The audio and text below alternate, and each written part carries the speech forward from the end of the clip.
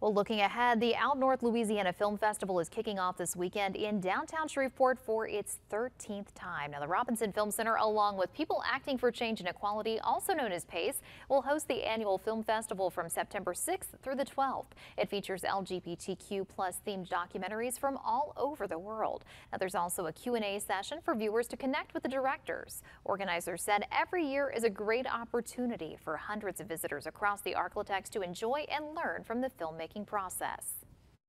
This Friday, we actually have a screening of a film called American Parent, and it's about a same-sex female couple, and they're just dealing with like the typical day in the life of a couple and a family.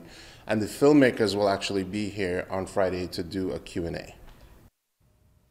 Coming up on KSLA News 12 at 6, filmmakers discuss what people can expect and where they got their inspiration for those films.